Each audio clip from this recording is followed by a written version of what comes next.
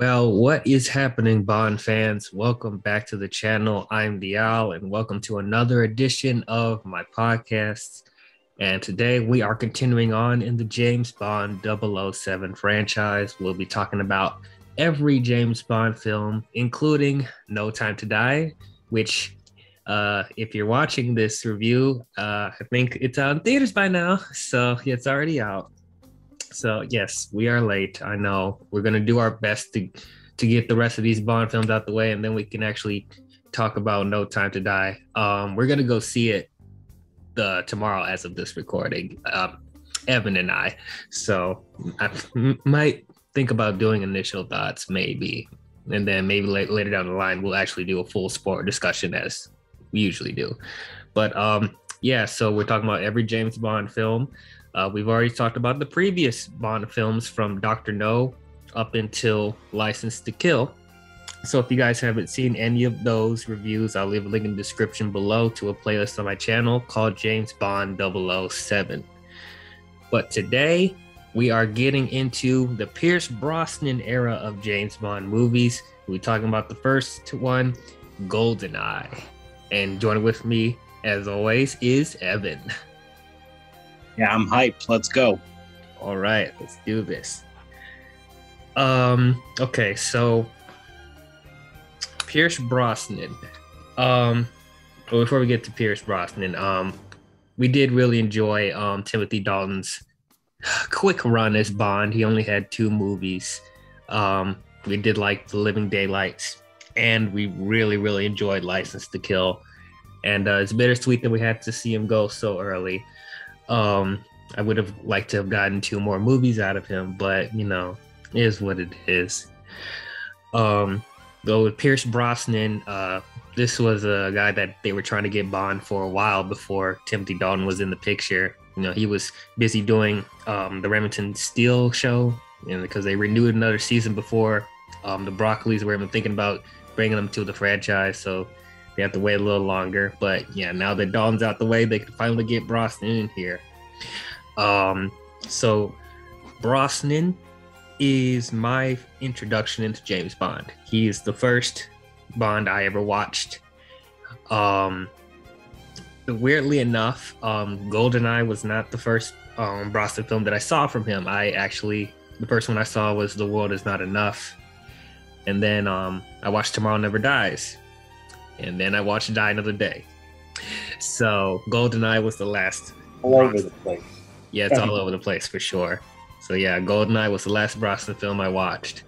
So up until that point, I got pretty much a good vibe of what Brosnan was before I got into Goldeneye. There was a while I didn't even know it existed because, as I said, the DVD collection that I had, they were out of order.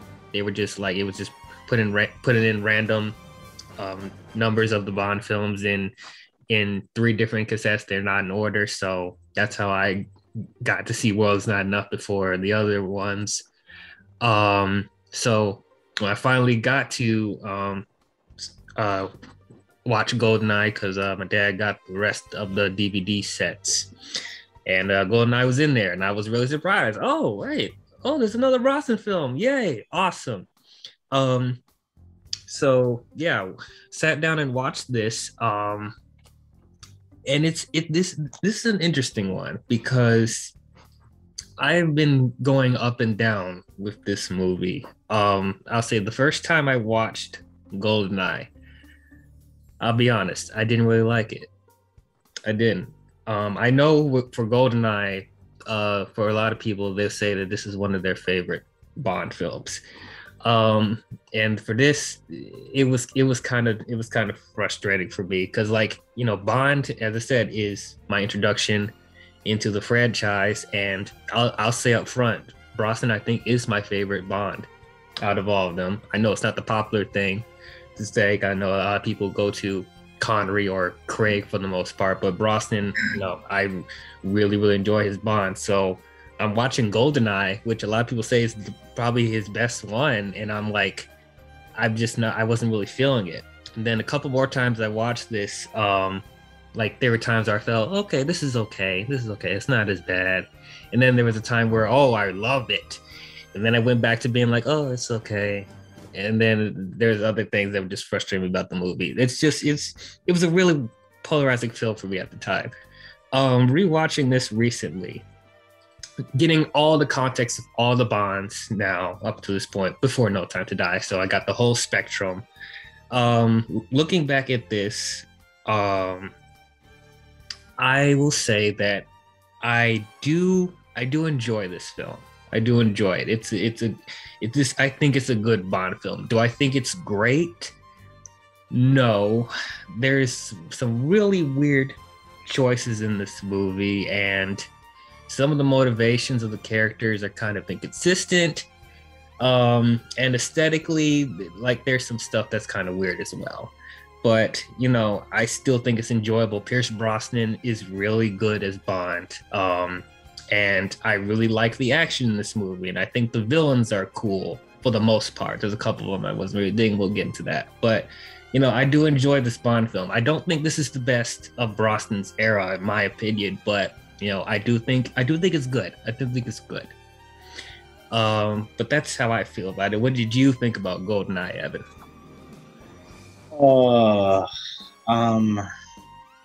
don't know. Usually, if we're talking about like Brosnan films and Goldeneye comes up, I usually just groan because I'm not a huge fan of this one.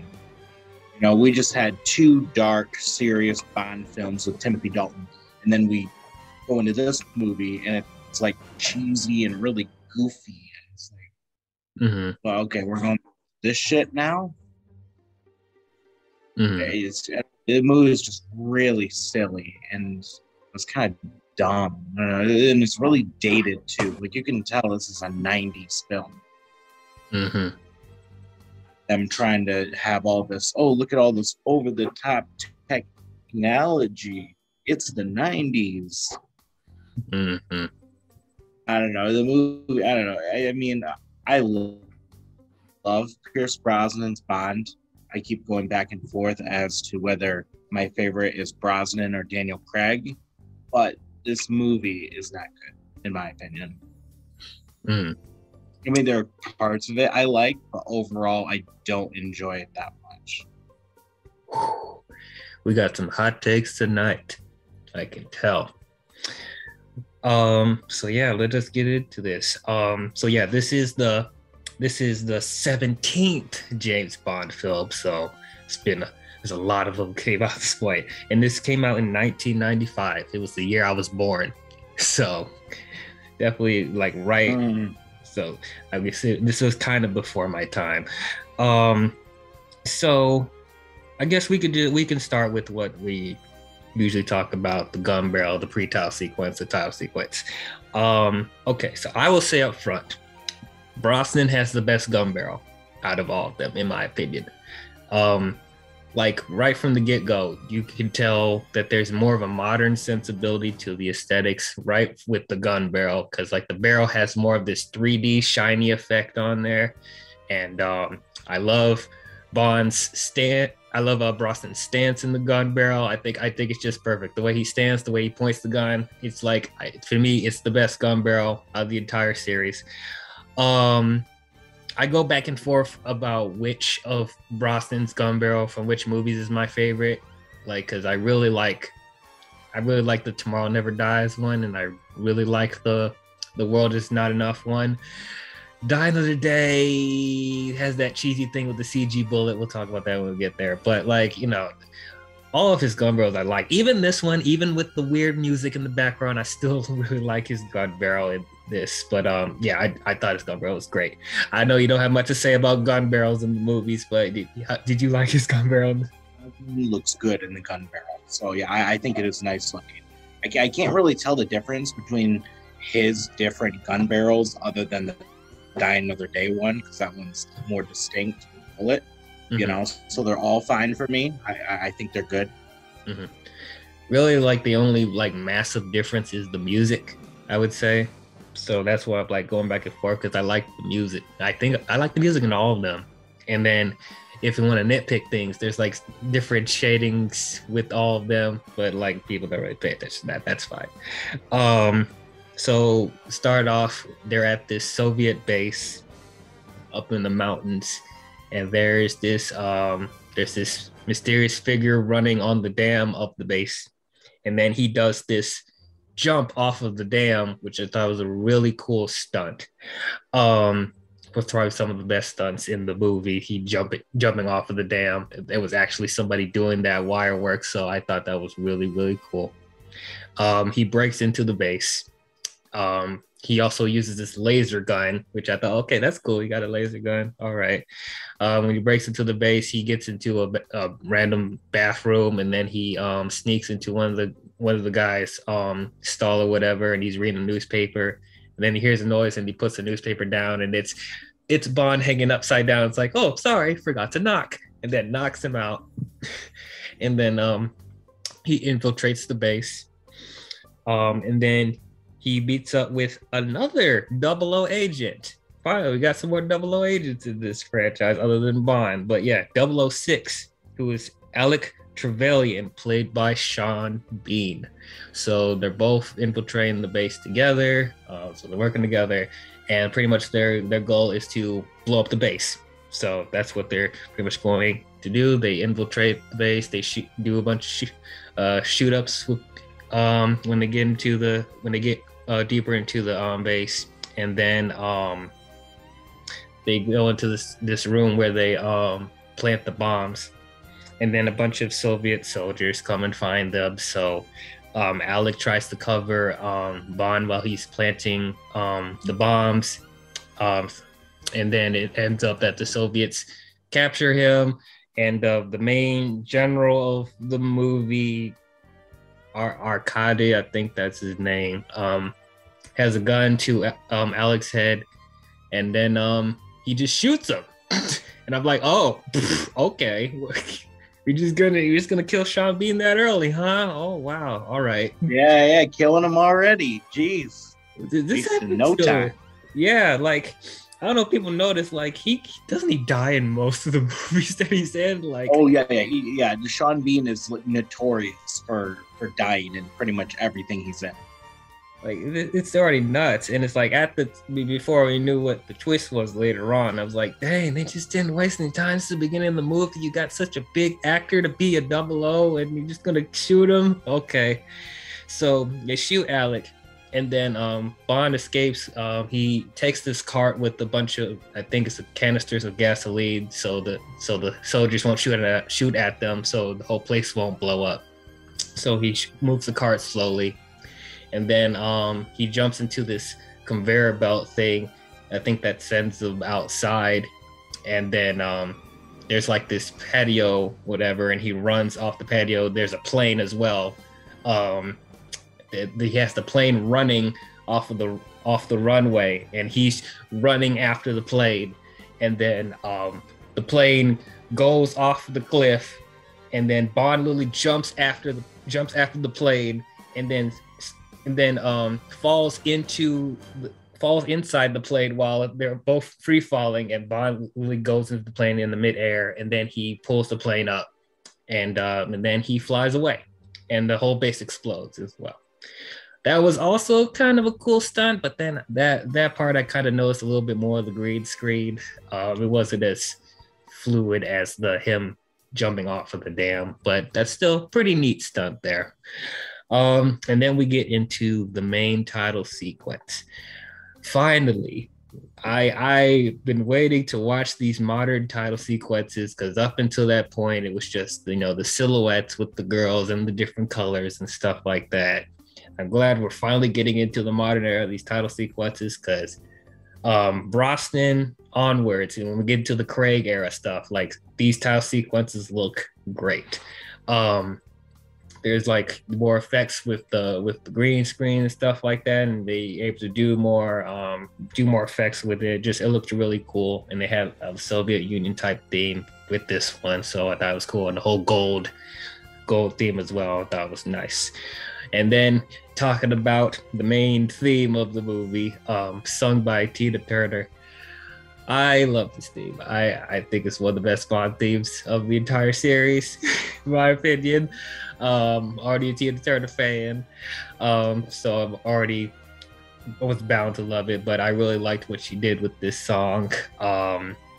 But yeah, the one thing I'll nitpick though, when she's singing the hook and she's going, Goldeneye, found his weakness. Okay, that was a little too that sounded needed to work on that inflection there. But other than that, when she's singing the verses, it's really, really good. It's just that hook. I'm just like, why are you so nasally? Goldeneye. I'm like, no. Yeah, that really bothered me too. Yeah, that's literally everything else I didn't have a problem with, which is like, you'll never know how I watched you from the shadows as a child. That stuff was great. I loved it. But yeah, I really loved that thing. Okay, so to talk about more about Pierce Brosnan as Bond. As I said, I personally feel like this is my favorite Bond. Do I think he's the best? That's questionable, I guess, because we can get into a debate about which actor inherited the character the best based off the novels or based off the other older movies, whatever. But for me personally, why Brosnan is my favorite is that I feel like he encapsulates everything from the other actors, like he has the charm and the charisma of a Roger Moore and Sean Connery, but he also can do the serious and like gritty stuff like Dalton and Craig. So I feel like he balances all of those traits really, really well. With Craig and Dalton and Connery and Roger, they seem to lean more into either the serious stuff or the comedic stuff. They didn't feel like there was as much of a balance, but like with Brosnan, I feel like he equally was able to do both of them without it feeling like it's overpowering one another. But I definitely agree with that. I think this is the most balanced Bond. And Dad, on top of that, I think he's the best looking Bond, in my opinion. I feel like he's a really good looking man. Like, yeah, he is. It's like I can buy girls swooning over Pierce Brosnan. He aged really, really well though. I didn't even realize in this movie that he was already in his 40s. Like he doesn't even look like it. He looks like I know people complain like later on for like Die Another Day that he's starting to get too old, but like honestly he still looks good to me. Yeah, like honestly that didn't really bother me as much in Die Another Day. I mean, yeah, you could tell that he's a little bit older, but it's not like oh he looks tired or you can't buy him doing that stuff or whatever. But like Sean Connery and Roger Moore in their later movies. And I would say Daniel aged pretty well, I think. Daniel Craig pretty good. I mean, you can tell he's older, but yeah, but it's not like distracting. So they also got a new M and a new Moneypenny in this movie. So first we talk about Moneypenny, played by Samantha Bond. I really like her. I mean, of course, no one can replace the original Moneypenny, but like I felt like she brought I thought she brought something new to the character. And of course, this being in the 90s, we have a new, women are like being a little bit more, independent and not, and they're not just, side pieces for men. So it's like, they have to establish that somewhat in this movie just to establish that, hey, women aren't just going to be objects in this movie. They're actually going to have a character and actually, be somewhat of an equal to Bond. And, Moneypenny established that off the get-go.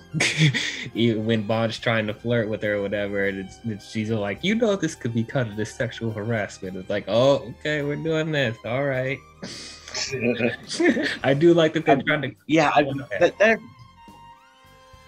that really is one of my that really is one of my problems with the earlier movies, is I know a lot of people love those early Bond films, but like they really are sexist to the point where it's just like I don't know, it's like distracting. Yeah, it's like they can. I know Bond is supposed to be a womanizer, but it's a little too over the top. Yeah, there's definitely moments in the Connery and the Moore films where where he's pursuing women and stuff like that, and there are times where I will feel uncomfortable because of like how much he pushes himself on women. It's just like this. I'm sorry, this stuff wouldn't really fly today. It just makes it dated, with its, it just feels like a product of its time. But I definitely appreciate with now that we're getting into the Brosnan era, it's like they're not doing that as much. Like the women actually have a voice. Yeah, like Brosnan and Craig's Bond, they don't treat the women like objects, but man, Brosnan's Bond is still a man whore. Oh yeah, he is really bad. Yeah. It's just like that sort of gets distracting. Yeah. Like, how many women is he sleeping with? Yeah, of course. And then we have a new M played by the great Judi Dench. Oh man. Yep. The best M. She sure is. She is the best M. I did like the M's in the previous movie, but they didn't have much of a presence. I sometimes forgot they were in the movie. But with Judi Dench, she has such a presence in these films. Like she actually feels important to the plot. And you actually see more of the dynamic between her and Bond and Monty Petty and stuff like that. So I really, really appreciated that. And no, it didn't bother me that they turned M into a woman. I thought it fit the character just as well as if M was a man. And she also calls out Bond on his on the way he treats women, because he had that awesome line where she says, "I think you're a sexist, misogynist dinosaur." And I'm like, damn. This is great. That was my problem with the earlier M's, is it feels like they didn't really hold Bond accountable for anything. They just gave him a little slap on the wrist. But this Bond is like, I'm not taking any of your shit. Mm-hmm. I'm gonna let you have it. Yes, absolutely.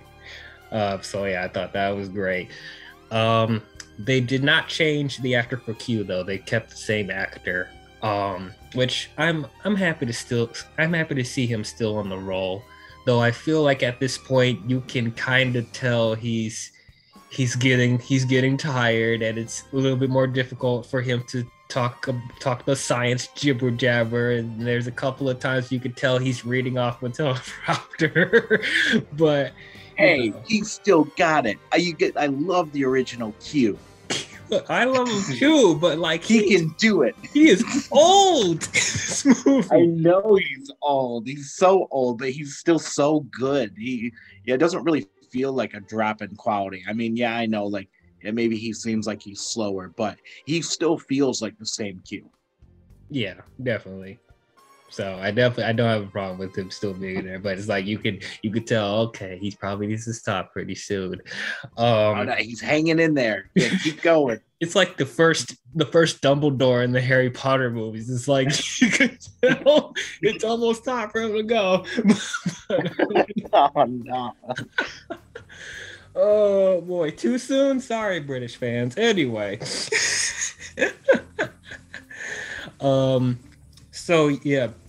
To also talk about the main Bond girl of the movie, Natalia Simmons, I think, played by Isabella Scorupco. I hope I said her name right.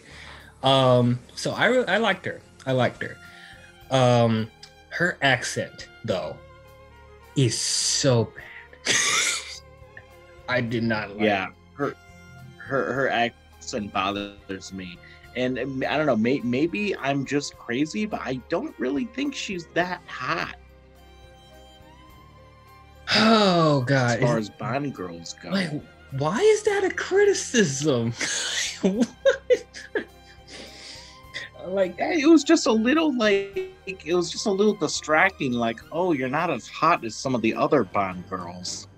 Like, I know you're a really nice girl and all, but I mean, I kind of liked that this time around it's not just another hot woman where it's like you couldn't really buy her doing these like scientific stuff or being a doctor or whatever, or having a name that's really really distracting like Pussy Galore or Hollywood Head or whatever. So I like that they actually made a Bond girl just a regular girl, and it's not like she's ugly. She's a cute girl. She's good looking. Oh, yeah, she's not ugly.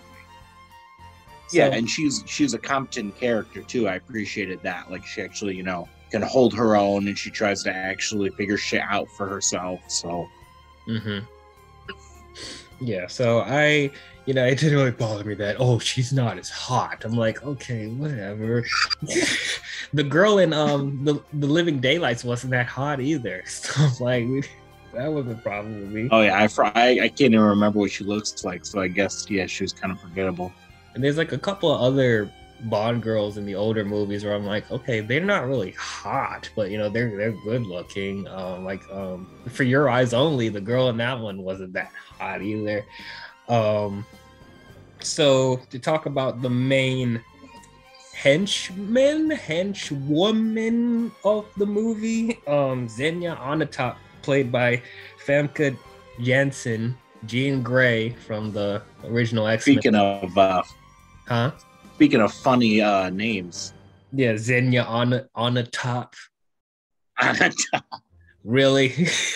So you're gonna give the henchwoman the weird name? Okay, great. Oh, brother. But yeah, so Famke Janssen, if you guys have been following my channel, you guys know I'm not a huge fan of the X-Men films, and her as Jean Grey didn't really blow me away. But I actually really liked her in this movie. It's probably the most interesting character she's played in the movie for me. It's just so different, and like, yeah, she's like really weird and over the top, but I thought it fit with her, especially with her being a henchwoman. Like, I just really like that they made her crazy, and they made her deadly. Oh yeah, she's fucking insane. Oh my gosh, she is like a psychopath. Yeah. Like, I really love that about her. That just made her more of an intimidating henchwoman. It's probably one of my favorite hench people in the entire series for me. And I didn't think I would even care for Famke in the role, but she was really, really good. She kills people. She kills people with her legs. Literally, there's a scene where she's having sex with one of the admirals or whatever, and she literally is just suffocating the guy with her thighs, until she snaps him in half and kills him. I'm like, holy shit, this girl is hardcore. It makes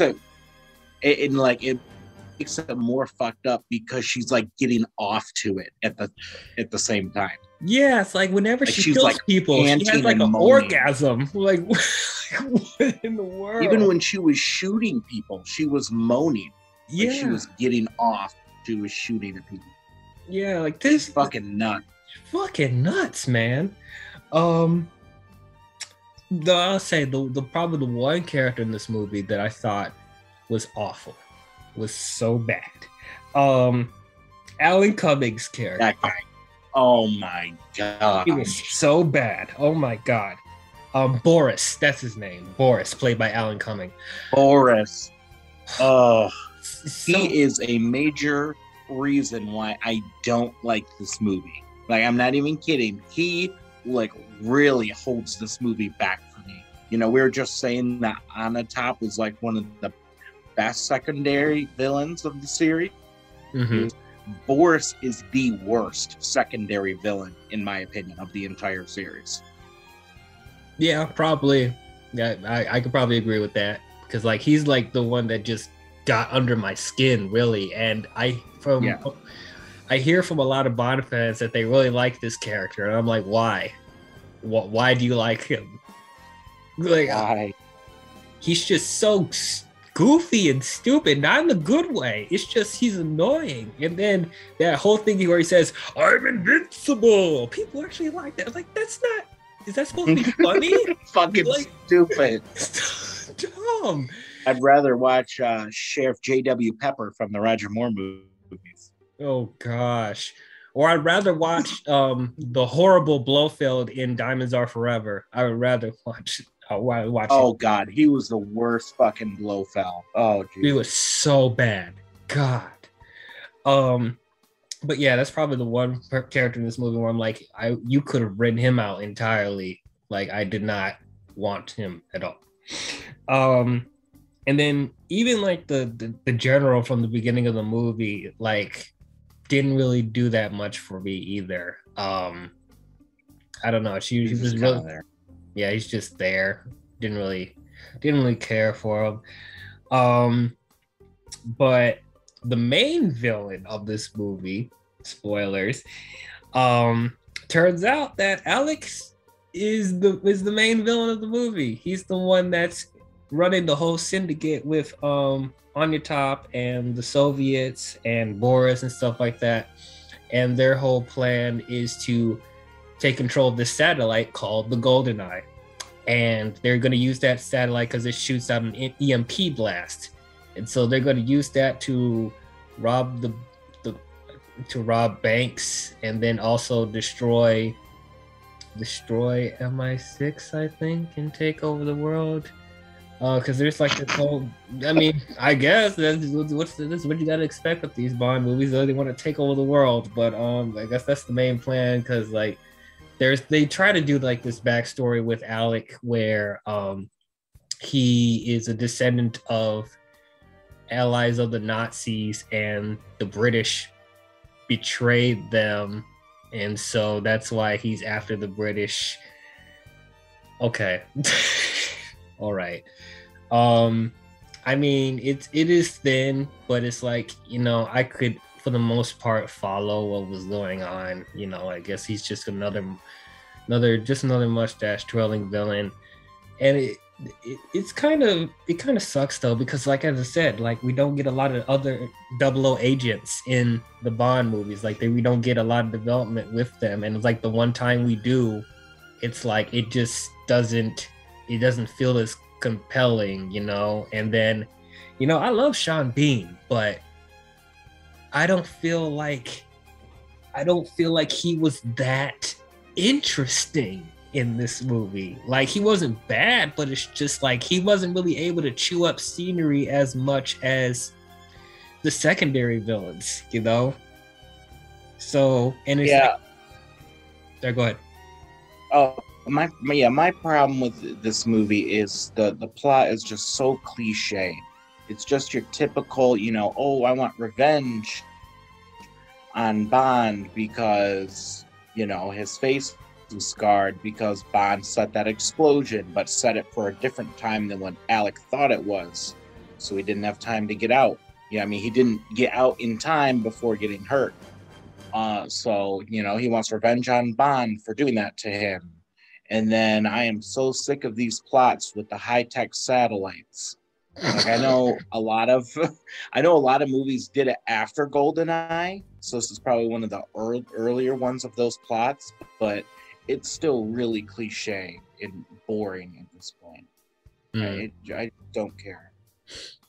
Honestly, this is not even like the earlier. It's not even like the earlier times they did this. They did this so many times in the older movies. They did this in Diamonds Are Forever. They did this with The Man with the Golden Gun. They did this in Goldfinger.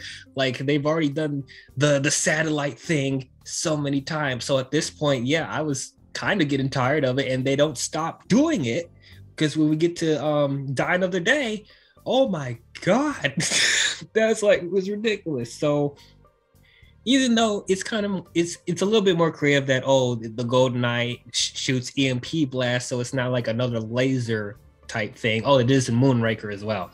But it's not like a typical laser satellite thing that we've seen numerous times. So at least they're creative with it being an EMP blast. So that's kind of cool. But like, once again, as you said, it's just another satellite weapon that they're trying to take control of, which, okay, whatever.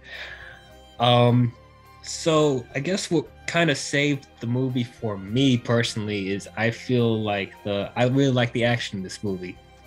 It's probably not the best thing to say. It's like, oh, I like the action in this movie, but like really, the director for this film is Martin Campbell, who I personally feel is a really uneven director. He's done The Mask of Zorro, which I really enjoyed. He went on to direct Casino Royale, but then he does these not so great films like The Legend of Zorro and Green Lantern. So like, I don't know, it's just he's very uneven. But for me, like Martin Campbell, like really, I think he directed this movie really, really well. The action sequences I think are really, really cool. There's like the car chase towards the beginning where Bond's in the Aston Martin and Anya Top's in her red car.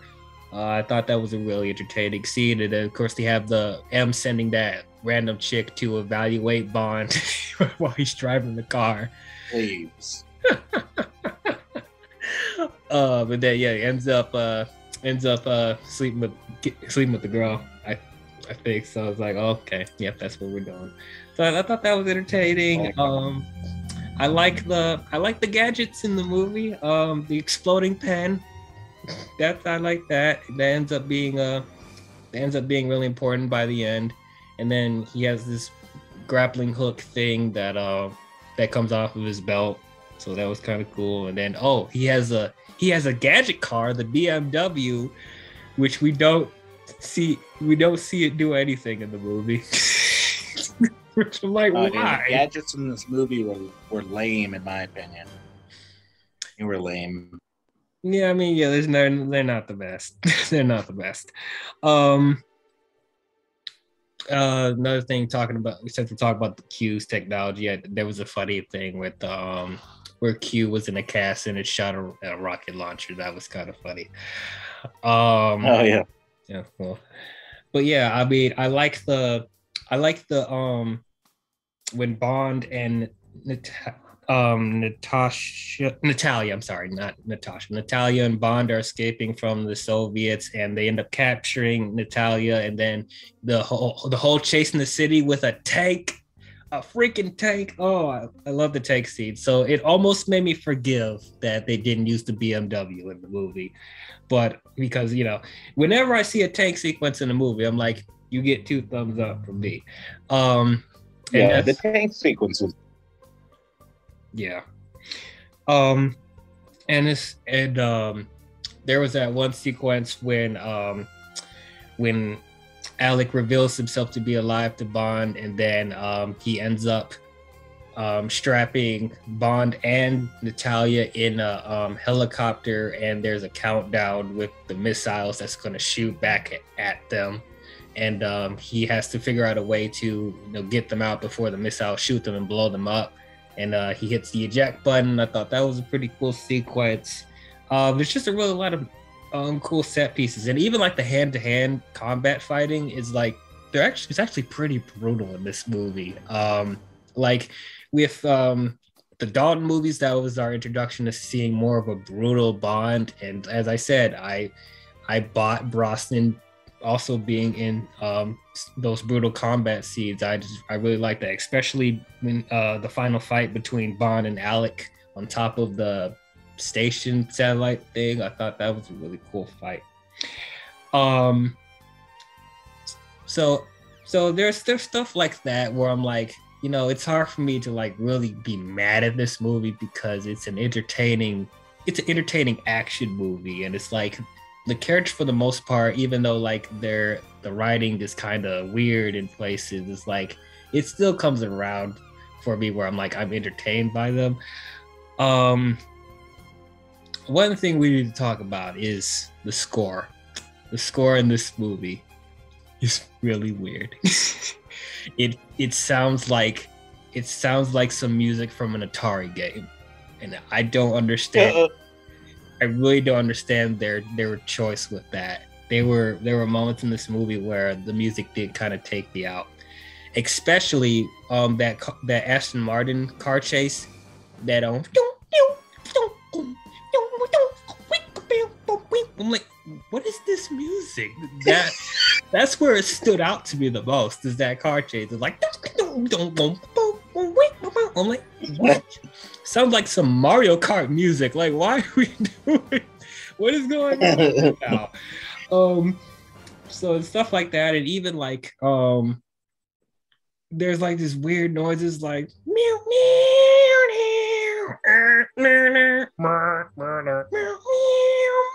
I'm like, okay, this is weird, but okay, this is strange. Yeah, did you notice that with the score as well? Yeah, now that you mention it, yeah, that was pretty weird. Yeah, I just don't understand. I didn't care for the music in this one. No, I mean, there was a couple of moments where they're actually using like they're blaring the Bond theme, like especially with the tank sequence. I'm like, okay, yeah, that's a Bond score, but yeah, don't stop doing this arcade music. Weird, it's just weird. And then one thing that we talk about many times, about us buying into the relationship between Bond and the Bond girl. Does it feel rushed? To me, the romance between the two really felt rushed in this movie. This was literally after Natalia was yelling at Bond for him being incompetent, as we talked about in License to Kill. And then there's that whole sequence of Bond trying to rescue Natalia from Alec, and on a train or whatever. The train blows up, they get out in time, and then literally Natalia's like, I'm gonna kiss you now. What? Oh, where did this come from? Why? And then they're like hanging out on a beach being lovers before they go to fight at the satellite. It's like, okay, you had to take time off to fuck before you go finish off the movie. And then there's this really awkward scene where they're at a beach, and then Natalia is trying to have like this really serious talk about, why do you kill? Do you feel nothing? Like, how could you be so cold? And then Bond's like, it's what keeps me alive. And then Natalia's like, no, it's what keeps you alone. And then Bond just like forces a kiss on her, and then she just goes with it, and then they have sex. Rape. I don't know. I think she liked it. So is it right? I don't know. Yeah, that was really awkward. Like, that's probably one of the most awkward like exchanges I've seen with you.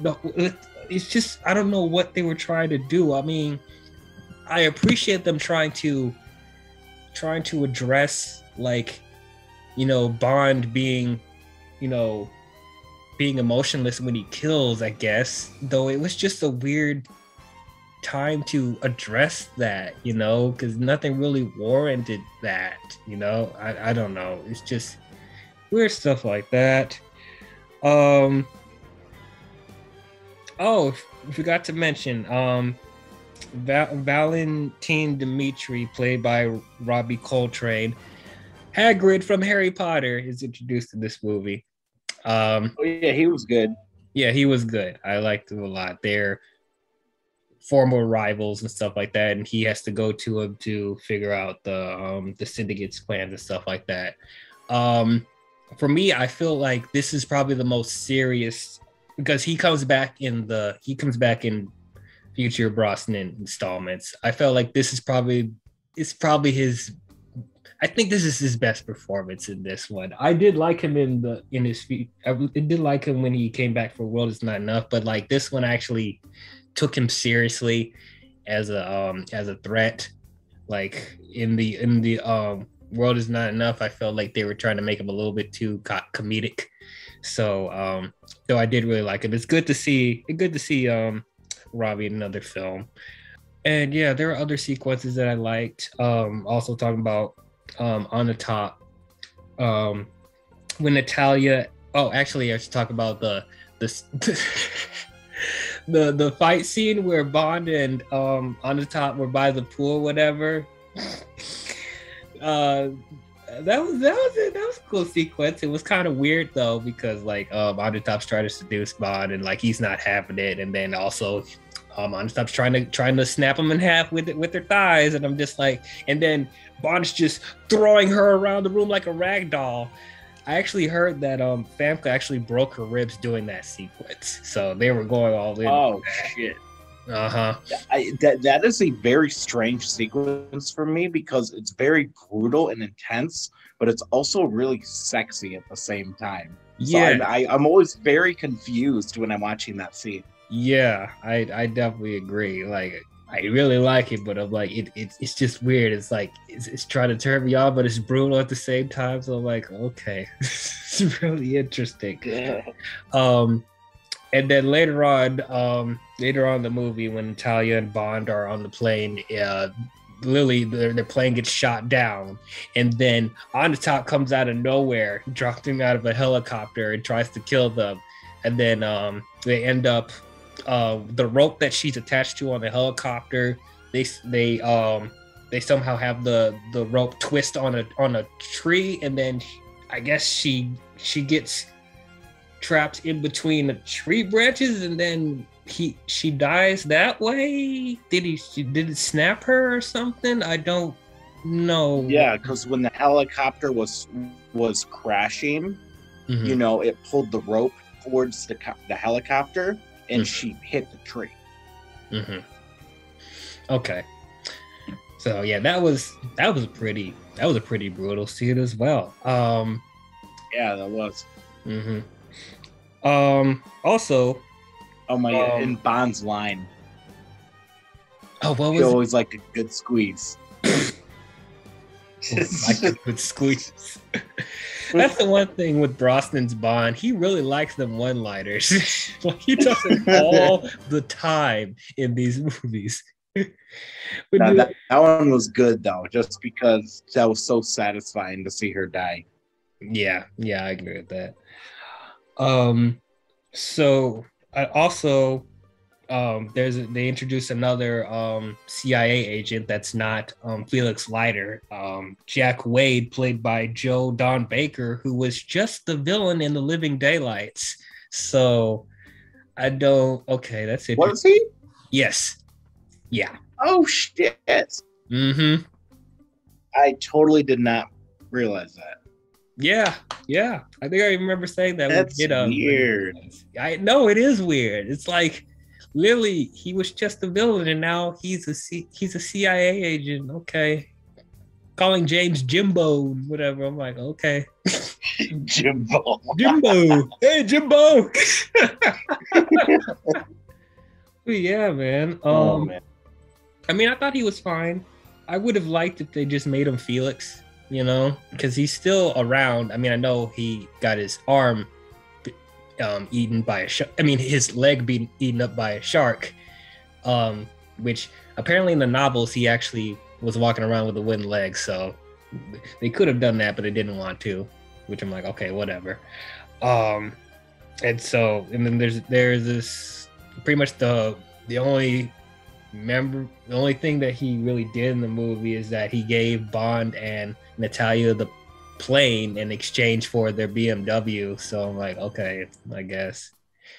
Oh, and they end up, and apparently him and CIA agents were hiding the whole time during the climax, and they never helped.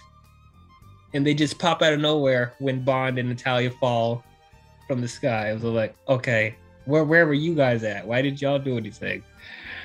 But okay, whatever.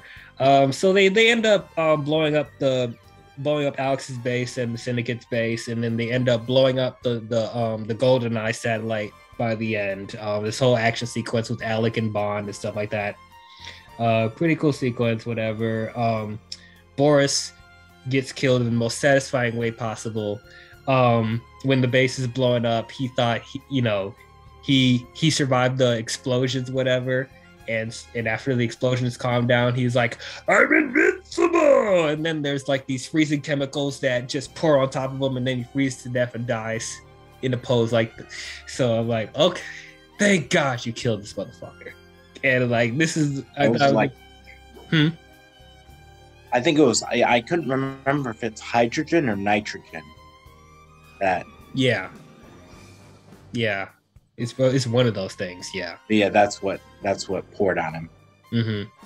But yeah, I'm glad he died finally. So yeah, they end up saving the day at the end, you know.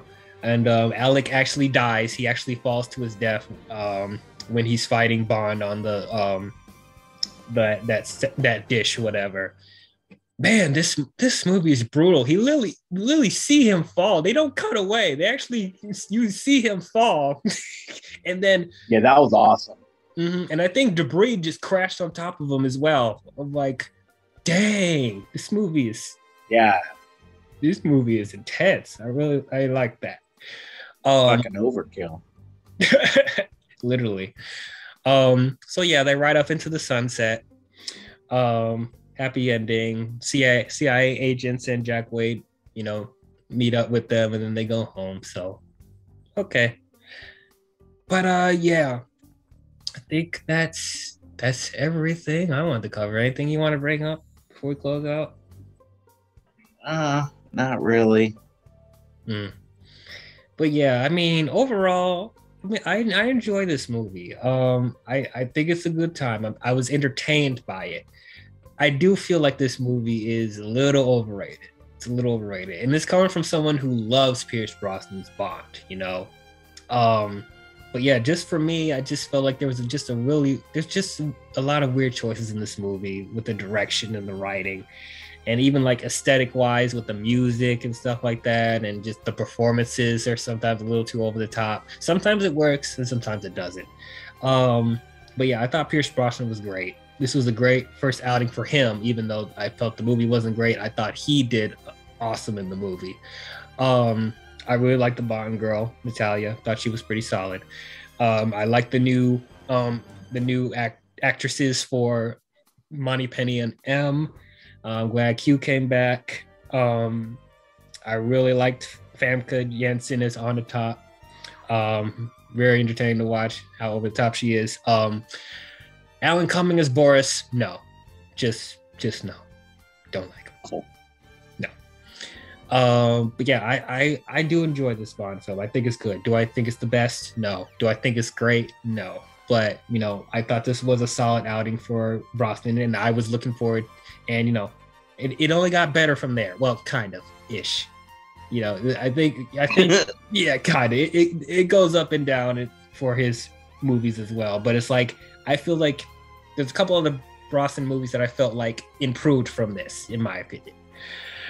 But overall, I will say that Goldeneye is pretty good. It's pretty good. Evan? All right. I don't think this movie's bad. You know, I mean, it's okay enough movie. You know, it has enjoyable moments. I think it's really overrated though.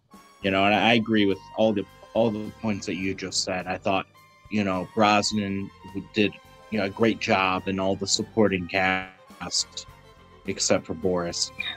You know, they were all great. Mm-hmm.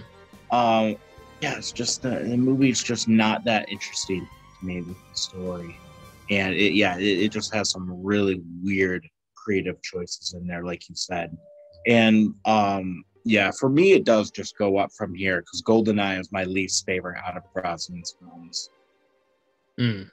So I would give this one just okay. All right. Well, that is our thoughts on Goldeneye. What did you guys think about it? Did you guys love it? Did you hate it? Did you think it was okay? Comment below. Let us know. So the next Bond film we'll be talking about is Tomorrow Never Dies. So tune in for that when it comes out. If you guys enjoyed this, don't forget to leave a thumbs up and subscribe to the channel. and hit the bell if you want to be notified on future videos I'll be doing. But that's all we have for you Bond fans, and we'll see you guys in the next one. Talk to you guys later. Bye-bye. See you later.